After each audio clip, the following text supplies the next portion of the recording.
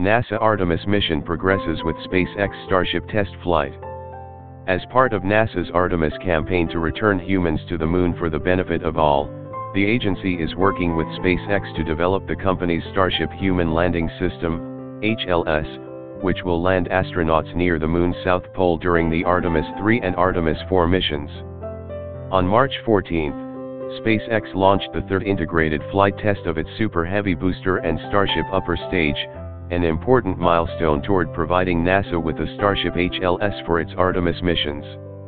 A complement of 33 Raptor engines, fueled by supercooled liquid methane and liquid oxygen, powered the Super Heavy booster with Starship stacked on top, from the company's Starbase orbital launch pad at 8:25 a.m. CDT. Starship, using 6 Raptor engines, separated from the Super Heavy booster employing a hot staging technique to fire the engines before separation at approximately 3 minutes into the flight, in accordance with the flight plan. This was the third flight test of the integrated Super Heavy Starship system. With each flight test, SpaceX attempts increasingly ambitious objectives for Starship to learn as much as possible for future mission systems development.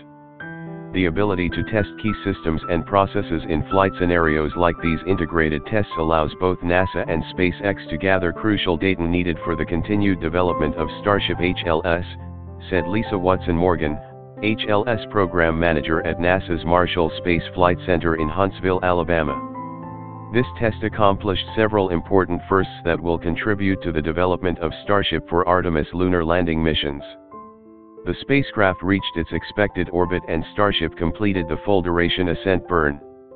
One objective closely tied to future Artemis operations is the transfer of thousands of pounds of cryogenic propellant between internal tanks during the spacecraft's coast phase as part of NASA's Space Technology Missions Directorate 2020 Tipping Point Awards. The propellant transfer demonstration operations were completed, and the NASA SpaceX team is currently reviewing the flight data that was received. This tipping point technology demonstration is one of more than 20 development activities NASA is undertaking to solve the challenges of using cryogenic fluids during future missions.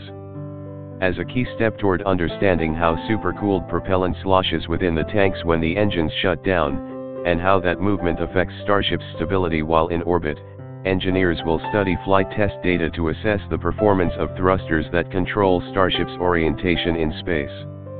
They are also interested to learn more about how the fluid's movement within the tanks can be settled to maximize propellant transfer efficiency and ensure Raptor engines receive needed propellant conditions to support restart in orbit.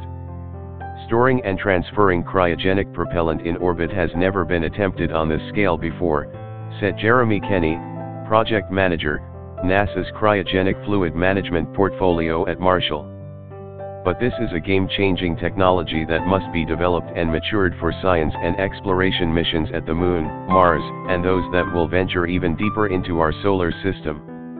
Under NASA's Artemis campaign, the agency will land the first woman, first person of color, and its first international partner astronaut on the lunar surface and prepare for human expeditions to Mars. Commercial human landing systems are critical to deep space exploration, along with the Space Launch System rocket, Orion spacecraft, advanced spacesuits and rovers, exploration ground systems, and the Gateway Space Station.